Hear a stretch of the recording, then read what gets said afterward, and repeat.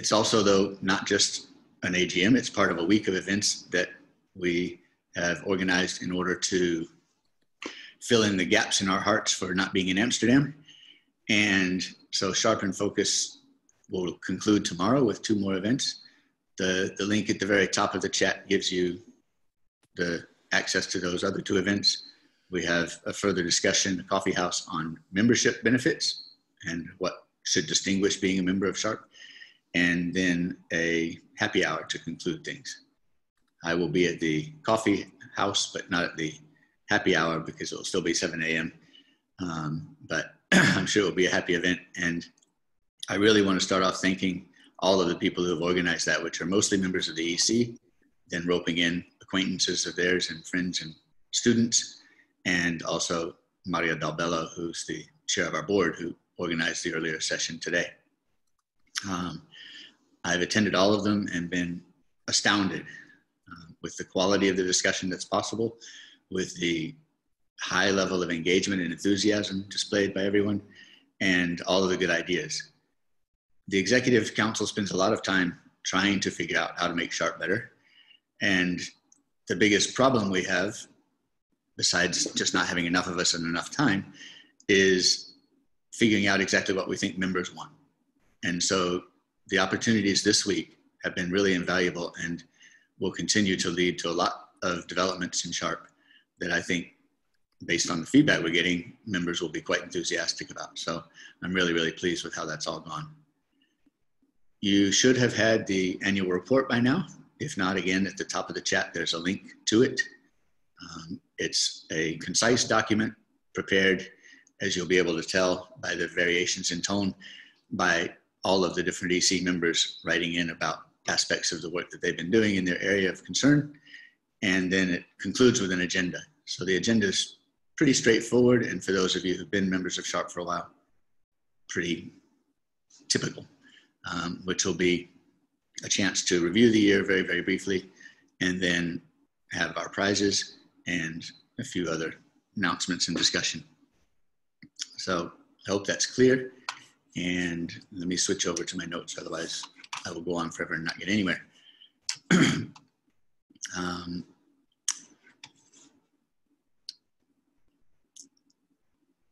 I want to go back to the EC members because I've been in Sharp since the first Sharp conference I came to was 1994 in Washington at the Library of Congress, which was Sharp's second conference. And then I joined the board in 2013 and became more active since then in terms of the leadership of Sharp.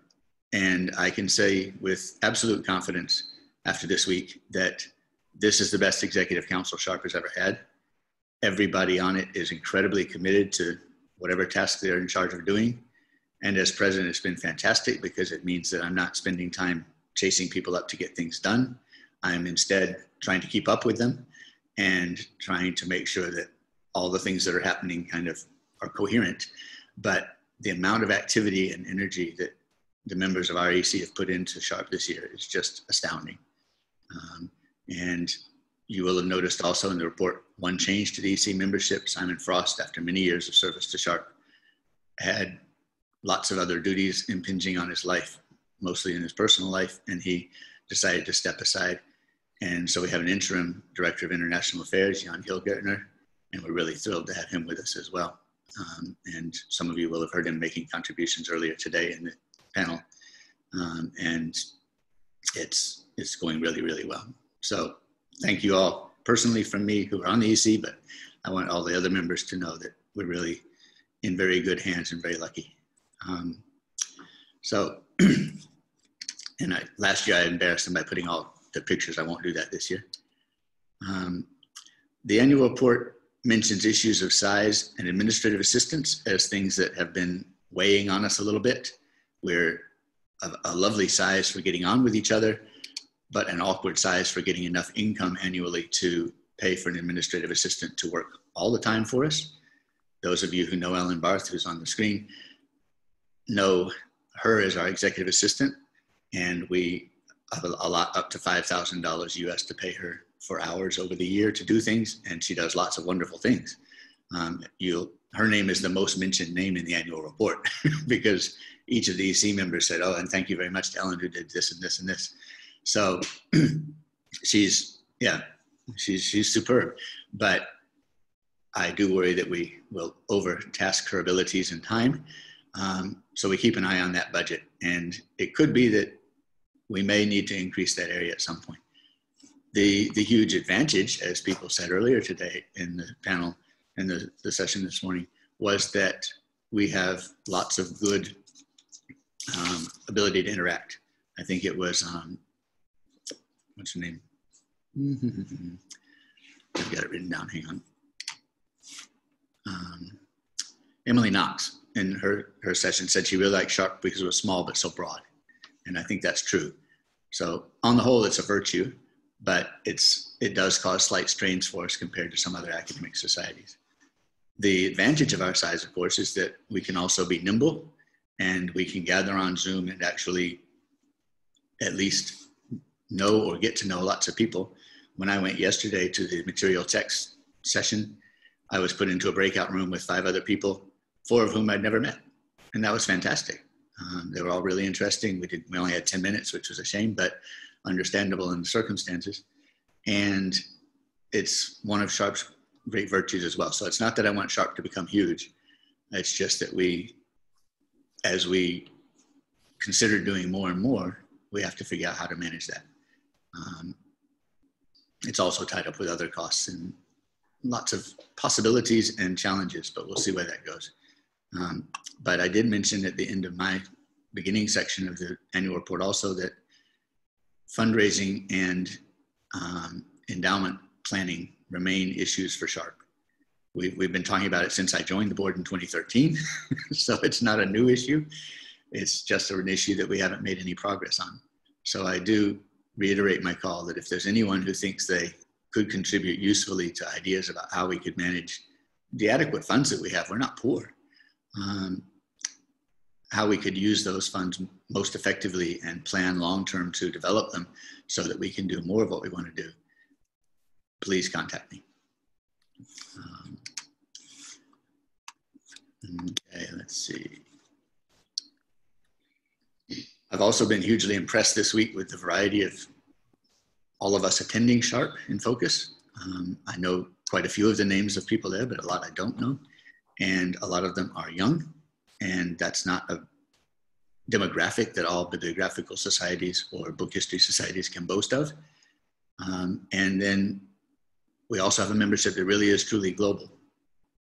We haven't spent any time this week discussing asynchronous options for meetings, but I think it's an area where we will have to continue to explore to enable full participation, because not everyone has the luxury that I had this week, because I was supposed to be in Amsterdam.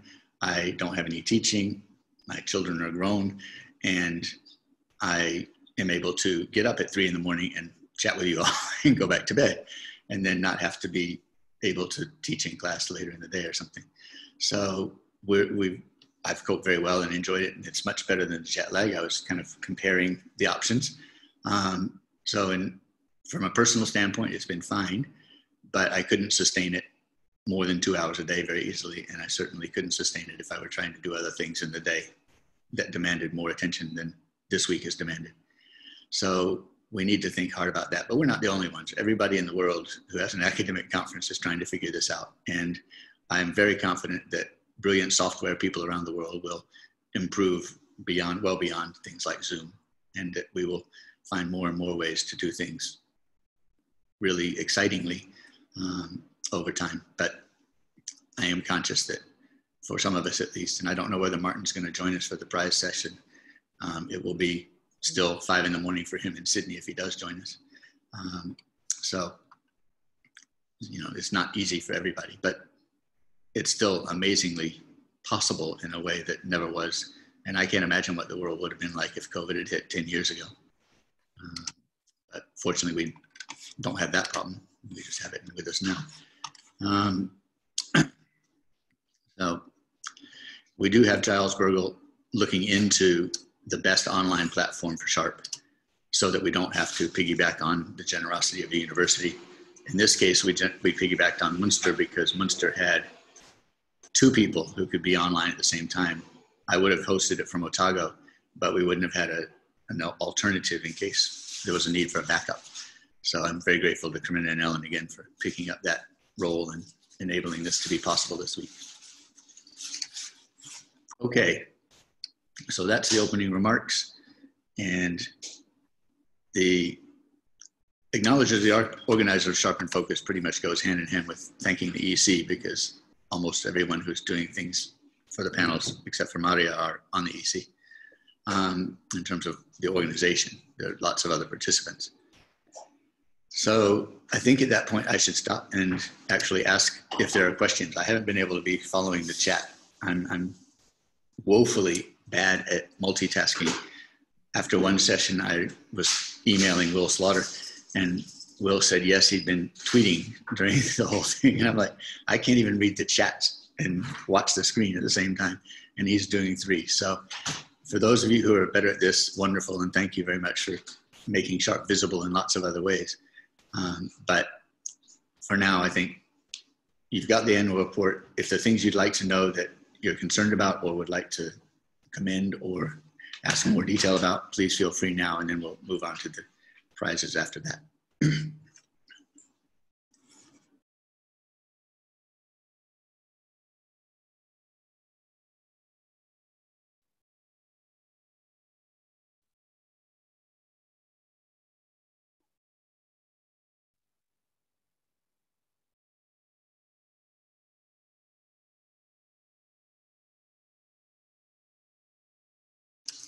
Okay, I don't want to embarrass people by going as long as I would with my students to force them to talk. So obviously you've got the one, I mean, our annual report is very low key, but the great benefit of the format that we've established over time is that you have the email address of every EC member and their name. So if there's anyone you want to know more from, you know how to contact them. Okay, well, at that point then, it's my pleasure to hand over to Mel, who will manage the announcements for the book history prize, for the book prize, for the DeLong prize. Hi everyone, I'm really excited to announce this, especially because we have all of the authors here tonight, and or morning, wherever you are, and we've got some of the judges too. So this year, the judges for the award, Fiona Black, Michael Hancher, Martin Lyons, and Brigitte Ouvrier-Veal, read an impressive total of 58 eligible books that were submitted for the prize, all copyrighted in 2019. I echo what Chef said. We were assisted brilliantly by Ellen. She's been magnificent, and we couldn't have done this without her, who's the executive assistant. So the books were really wide-ranging and addressed a rich variety of periods, geographical regions, and intellectual challenges, ranging from 5 centuries of illustrations of a Spanish national hero, to the relationship between early Black print culture and African-American citizenship, to the dictionary feuds of the 19th century, to women in Canadian publishing, to Japanese family magazines in the interwar era. So the topics and approaches really, really impressed the judges, making their reading experience a really rewarding one. So as in prior years, the robust range of subjects and the approaches taken confirm the wide reach of that constantly evolving field termed the history of a book. So now to the winner and the commendations. So this year we have 1 winner and 3 commendations, which we'll announce now. And I'm delighted to say that all of the authors are with us to collect their awards, and they've expressed their delight at their success and thank SHARP and the judges for this opportunity. And they will be given, if they want, they don't have to, the opportunity to say a few words. I think, Fiona, you were going to announce the first commendation? Yes, I'm very happy to do that. So our first commendation goes to Jennifer Richards for Voices and Books in the English Renaissance, published by Oxford University Press. Richards takes the reader on an intriguing journey in search of the voice within the text, hunting for vocal cues and instances of shared readings, which turned books into performance events. Her fascinating and highly original study of the textual soundscapes of the English Reformation and Renaissance remind us that print is not exclusively a visual medium. Richards offers a rare but complete example of what Don Mackenzie perhaps had in mind when he asserted that bibliography can, in short, show the human presence in any recorded text. After Richards, book historians can no longer neglect the persistent presence of the voice within the culture of print. So Professor Richards is here with us to receive her commendation, which is literally me just pinging over a PDF to you in an email now. Congratulations, Jennifer, if you're here. Yes, I am. Thank you. Just to say, thank you very much. Thank you to the judges for taking the time to read so many books at this really difficult time. I'm amazed and flattered and honoured that people have actually read my book, so thank you very much. Thanks, Jennifer. And I think Brigitte is going to announce the second commendation. Yes, certainly, and I apologize in advance for maybe mispronouncing the name, but our second commendation goes to Fei-Hsien Wang for Parison Publishers, A Social History of Copyright in Modern China. It was published by Princeton University Press. Wang aims at the twofold tale of the transplantation of the alien legal concept, revisited as Bangquan, not sure I pronounce it properly either, as well as its social and cultural history from the 1890s to the 1950s, when China underwent profound political changes. So in this book, the reader revels in the orderly unveiling of a paradoxical struggle with piracy in a society that has a long and sophisticated book culture, yet one where publishers are not so much intellectual property rights savages as copyright savvy economic actors. Genuine archival sources and documents, among them an intriguing glossary and an impressive Chinese bibliography, provide insiders' evidence about how knowledge production was sustained, then altered or renewed to meet doctrinaire expectations, while provoking a rethinking of common beliefs about the influence of Western norms on Chinese print tradition. Wang also fosters a fresh as well as promising encounter between Euro-American book history and its Asian counterparts. So well done. Well done. So Dr. Wang is here to receive her commendation. Congratulations, Fei-Hsien. Thank you. And thank you so much for this. I'm truly honored to receive this recognition, and I'm particularly delighted for two reasons. First, Asian book history and print cultures, I know, has been like a small and marginal minority in the SHARP community, and so I'm really grateful for the SHARP and the judges to recognize a non-Western, non-European topic like mine. And secondly, my mentor, Adrian Zhang, won the SHARP DeLong Prize in 1999 for his first book. And so it's truly special for me that my first book is also awarded by the SHARP. And so thank you very much. Oh, that's really lovely. And I think, Fiona, you're going to read the third commendation as well. Yes, I am. So it's my pleasure to read this one. Our third commendation goes to Robert Culp for The Power of Print in Modern China, Intellectuals and Industrial Publishing from the End of Empire to Maoist State Socialism, published by Columbia University Press.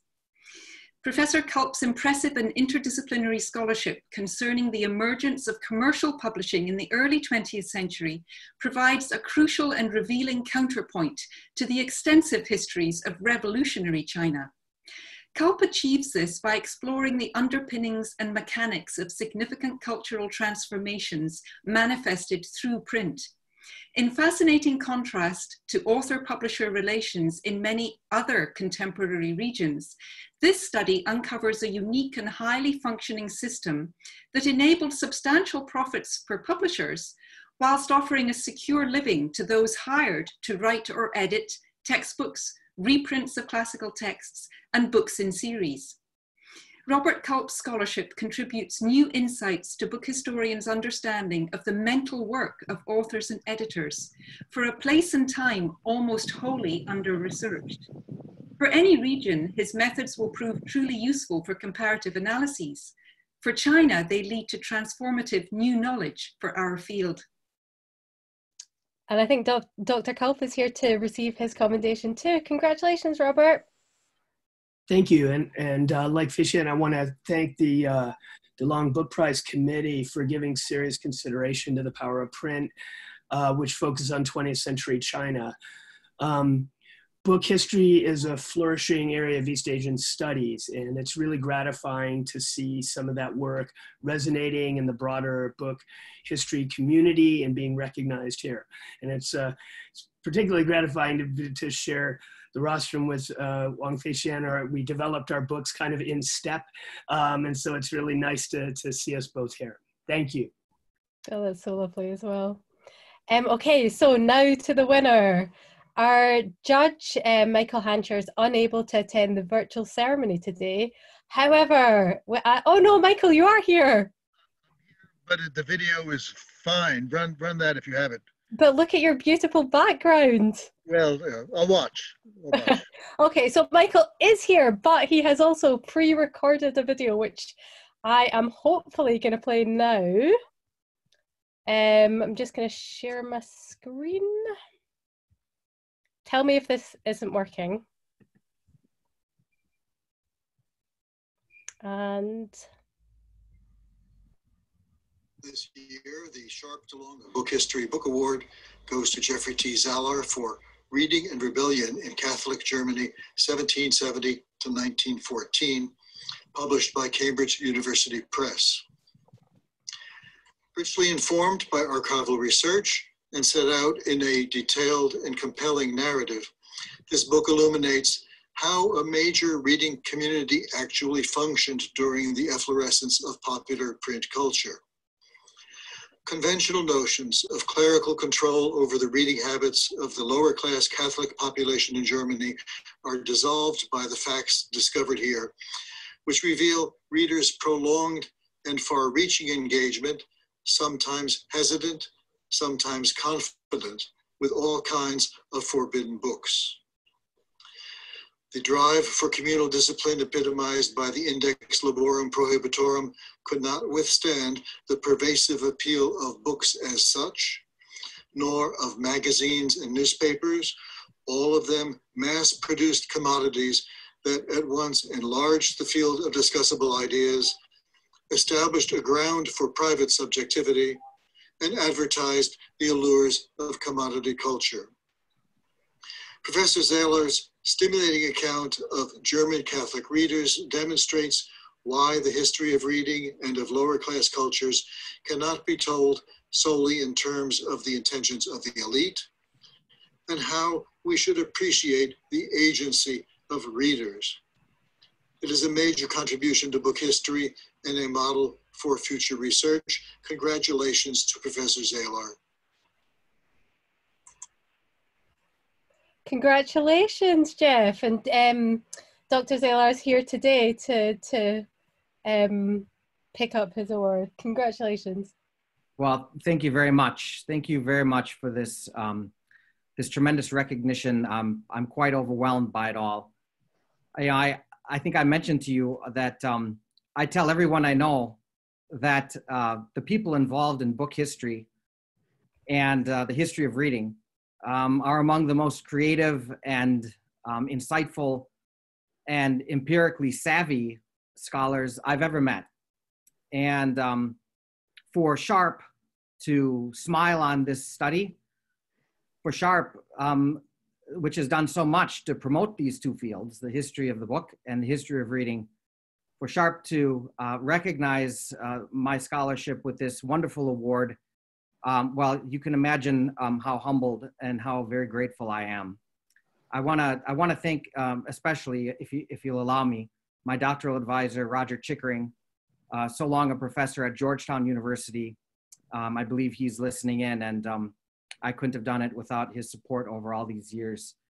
Thank you once again to the committee, to all of the members of SHARP, to the DeLong family, and I look forward to a relationship with SHARP for a long time to come. Thank you again. Congratulations again, Jeff. And just a huge thank you to everyone that's been involved in the process this year, and a special thanks to Michael and Martin, who are going to stand down as judges this year after a 2-year term. So now on to the Book History Editors Prize. Yes, it's my pleasure to call on Greg Barnhissel, one of the editors of Book History, to present this prize. Can you all hear me? Is my mic on? Yes, great. Okay. Hi, everybody. I didn't realize how much I was going to miss SHARP this year. It's a highlight of every summer, and so it's sort of sad not to see you all in person, but I do want to thank the SHARP in Focus organizers for putting together such a great set of virtual events. As most of you know, every year, SHARP's journal Book History gives a prize to the best essay written by a graduate student. We define that as someone who's still enrolled in a graduate program at the time of first submission. Every year we give one of these prizes to the best graduate student authored essay that appears in that year's volume. It's my great honor and pleasure to announce that the graduate student essay prize this year will go to Mary Catherine Kinneberg for her essay, The Post-War American Poets Library, an Archival Consideration with Charles Olson and the Maud Olson Library. So Mary Catherine's essay is a highly original combination of archival studies and theory. For those unfamiliar with it, and I suspect most of us are unfamiliar with it, the Maud Olson Library, which is located in Gloucester, Massachusetts, collects all of the books that the American poet Charles Olson used in his personal library, all the books he owned and had in his library. The library, in addition, is actually in Olson's own apartment in Gloucester and includes his own desk. But the interesting thing about the library is that these aren't his books. Those books are held at the University of Connecticut.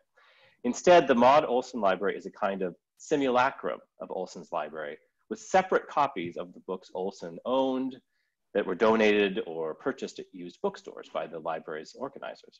The library, though, makes available to readers transcriptions of all of the marginal notes that Olson made in his own books and extensive descriptions of the editions that Olson did own. So Mary Catherine, in her article, gives an extensive history of the library and meditates on how it troubles and expands our notion of an archive and of our preoccupation with the actual items touched and held by a famous poet. The article was very appealing to me as I'm a big Charles Olson fan, and now I have another excuse to go to Gloucester to go visit the library. Mary Catherine, at the time she authored this article and sent it in, was a doctoral student at the Graduate Center of the City University of New York. She has since graduated. Congratulations again, Mary Catherine. And she is now Archives and Rare Books Associate at Granary Books, which is an independent publisher that facilitates the organization, preservation, and sale of archives of contemporary artists and authors. Mary Catherine's actually here with us today, and so I will turn the mic over to her now with my repeated congratulations. Thank you so much. Thank you, Greg, for that great summary of the piece. It's kind of a wild one, so I really thank everyone who worked with me on it at Book History for acknowledging this piece. This is a really meaningful award to receive. Greg, it was a real pleasure working with you on this piece and working with the reviewers. And as most of us know who publish in academic journals, that's not necessarily a thing that you can just say. So I genuinely have had such a wonderful experience working with Book History.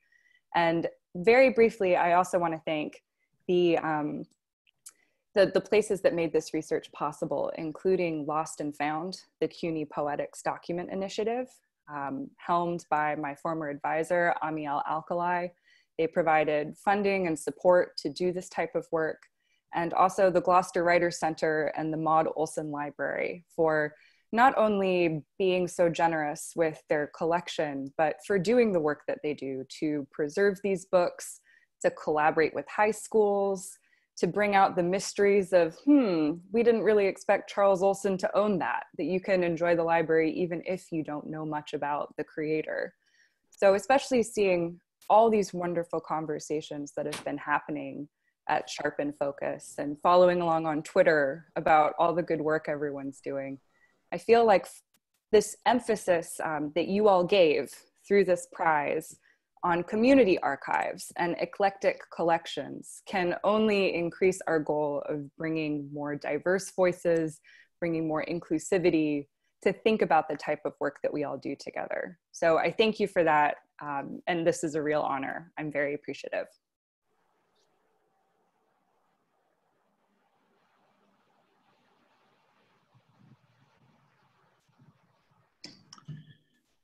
Thank you very much, Greg, and congratulations, Mary Catherine.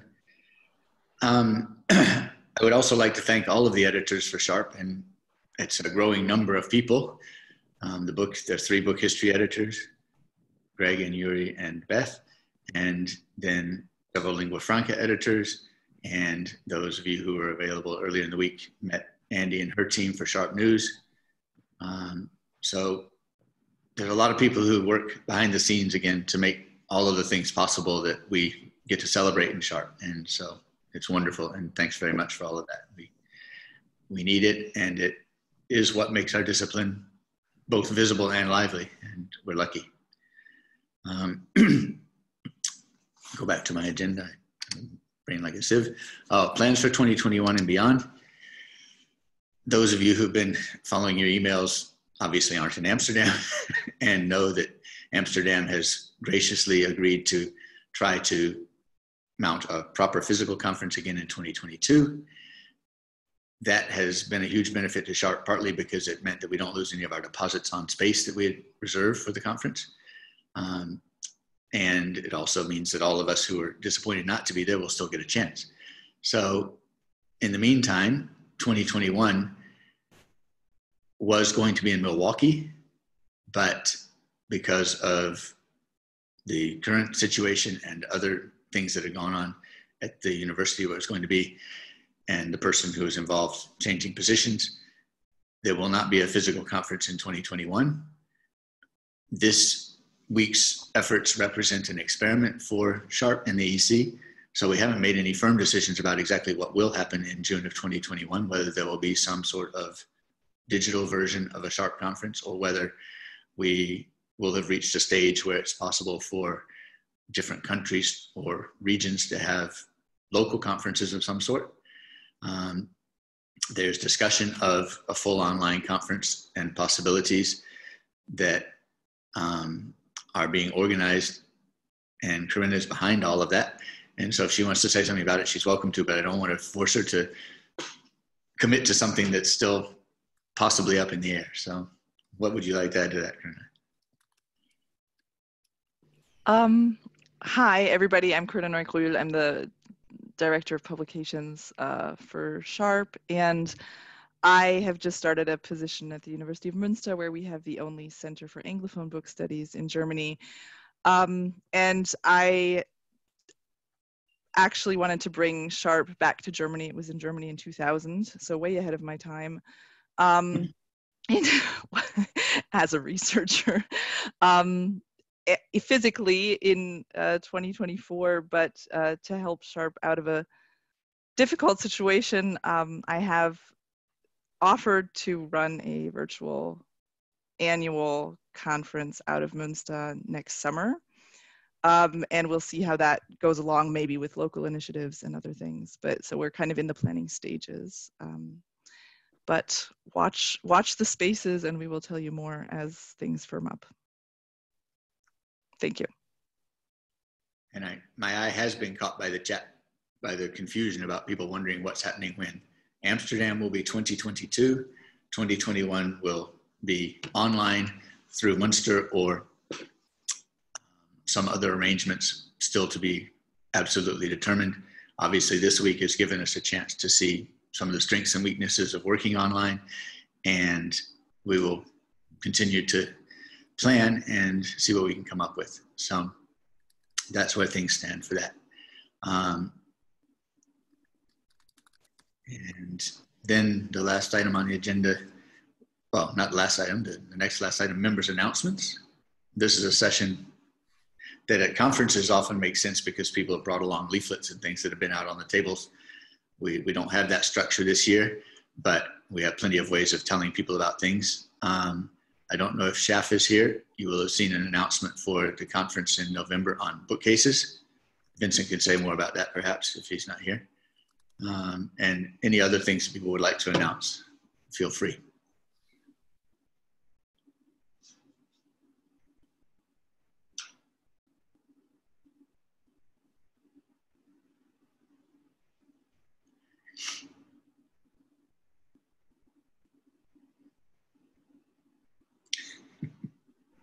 You know, I would like to say one thing. I want to thank everybody who took the time to respond to the publications questionnaire. Corinna and the editors of Book History, it was really, really interesting, really useful. We got a huge amount of information out of that. And we're still processing it and figuring out what actions we're going to take on it. But I really do want to thank everybody who took the time to answer that questionnaire. So thanks, everybody. No, that was a very impressive response rate for that survey and did give us a really large amount of useful information, as well as encouraging the shift that's already taken place to more green paper that's being used for the journal and ink. I think Corinna can tell us more details, but we're improving sustainability and our impact on the environment in ways large and small. I think we should get a lot of carbon credits for not meeting in Amsterdam this year, but it doesn't quite work that way. But anyway, it's a good step, and it was something that members were clearly interested in as well. And so we're glad about that. Any other announcements? Yeah, okay. It's just a sort of a private announcement, and which I already announced on the chat, but because there's so many bright colleagues here, there is an opening for a doctoral fellowship in Le Mans, in my university, within the European program about reading, which I'm running. So the program is called READ-IT, Reading Europe Advanced Data Investigation Tool. And the doctoral dissertation would be about the emotions of reading. And it really needs someone with some kind of cultural history background, literary background, DH abilities too, although that can be arranged if someone does not have the tools at hand. But it would be probably a sort of a comparative study of a big corpus from Scottish readers remember and Memories of Fiction. It's a program of oral history that was run by Shelley Trower a few years ago, and we've been already working on that with Shelley. And we just found in France a huge trove of unexplored archives. It's about 35,000 letters of applicants to a literary but popular literary book prize, and that were recently deposited at the National Archives. So the idea is to explore both these corpuses with DH methods in order to extract and classify and possibly analyze what the emotions of 20th century English and French readers are. So if you have any interested bright and dynamic graduate student that would want to engage into this fellowship and doctoral dissertation, it's a 3 years contract. Money is involved, obviously.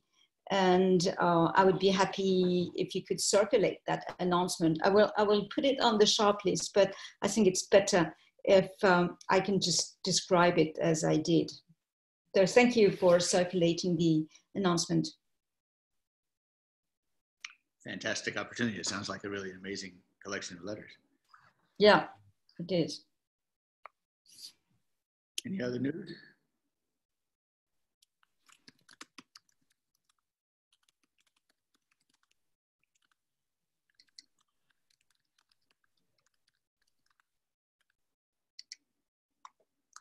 Okay, well, the final item is any other business.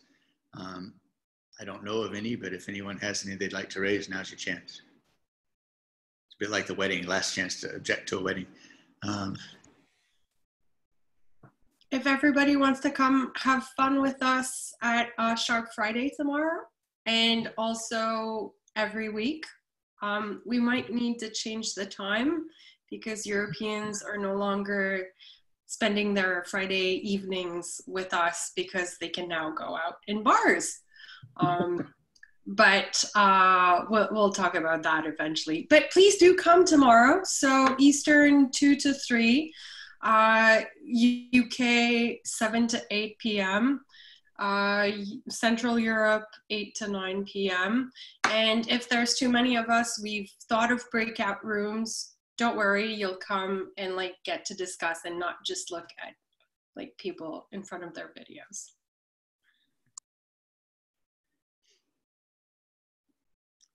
Lisa, do you want to say anything about tomorrow morning's coffee house, or well known enough? Yeah, sure. Although I can't remember all the times besides my own time.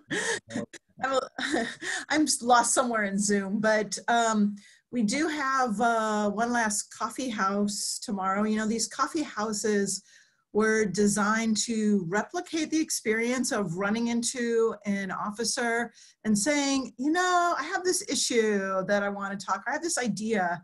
So tomorrow's is focusing on membership issues. I'm the membership secretary, and I'd like to get your ideas about things as diverse as dues, helping early career researchers and the unwaged, ways to encourage more diverse memberships, mentoring. I think it will piggyback nicely actually on a lot of things we've been discussing. And I think these issues are all the more important in the years when we can't get together at an annual meeting. So I hope you'll all come with ideas to chat about some of those. Thanks.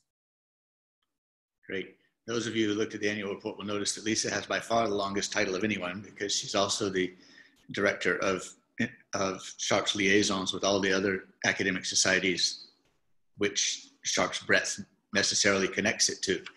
And so she looks after knowing what's going on and how Sharp's contributing or participating in all of those other conferences as well.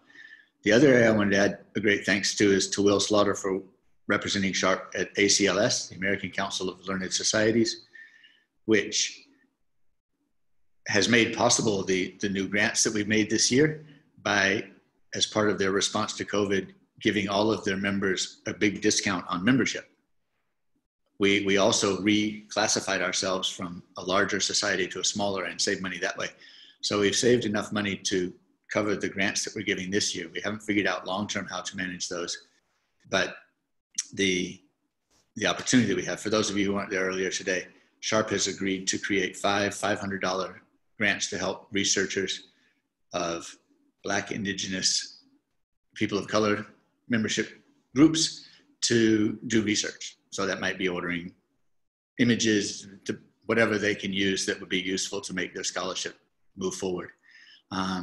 So we're still working on the process for awarding those grants, but the membership in ACLS has been a huge benefit to us, well worth the normal fees that we've been paying, because we get to find out how every other society in at least North America, but they're large ones, are coping with and responding to not only the pandemic, but also to social issues and membership changes, demographics, all sorts of things. And Will has done a superb job of engaging with them and bringing back to Sharp the information that helps us work as an organization. So that's another link that's really important for us and that we're benefiting greatly from. So, and this year we're benefiting in lots of ways by them reducing our membership as well. We felt that because they were reducing the membership, I mean, their dues in recognition of the costs of the effects of the pandemic on societies, that we should try to do something positive with it as well. And there was also some feeling, for those of you who are the Decolonizing Book History panel, that it was better to take an action rather than issue a letter expressing whatever we could. And I find it quite difficult as president of Sharp to issue letters representing membership's views on anything, because we're very diverse and we're all over the world. And so this was a much more positive step we felt that would be also absolutely supporting Sharp's mission, which is to develop the field of book history in any way we can. So we're really pleased about that. For those of you watching, you can see that there's some little blue lines on the side of the screen. That's the sun coming up slowly behind the roller blind behind me. But we're almost to the shortest day, and I'll be glad when we pass it. One of the great things about being able to go to the Northern Hemisphere for conferences is departing New Zealand winter. It's not bitterly cold here, but it's awfully dark. So, but anyway, we will finish before it gets bright behind me.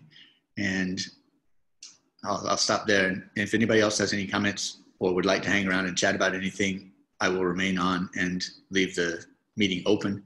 But otherwise, thanks hugely to all of you for attending. Thank you again to the judges who made the prizes, awarding of the prizes possible. And thank you to all of the authors who contributed to the prizes by submitting things. And congratulations again to the winners. That was fantastic. So, okay, well, go forth and enjoy whatever is left of the day for you. And I hope to see a lot of you tomorrow morning or tomorrow afternoon or evening for you at the membership event as well. And thanks again to everyone for making Sharp so great.